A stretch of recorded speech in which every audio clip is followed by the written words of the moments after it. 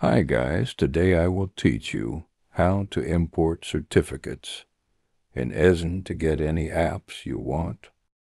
Make sure you have your certificate. If you don't, join my Discord server. I have some there.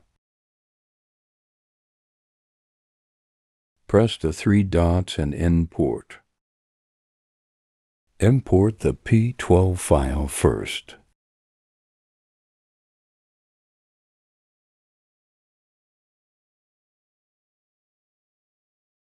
Then the mobile provision file.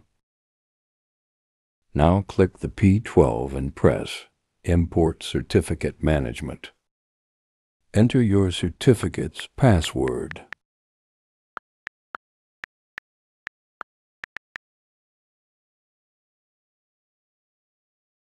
Now import the mobile provision.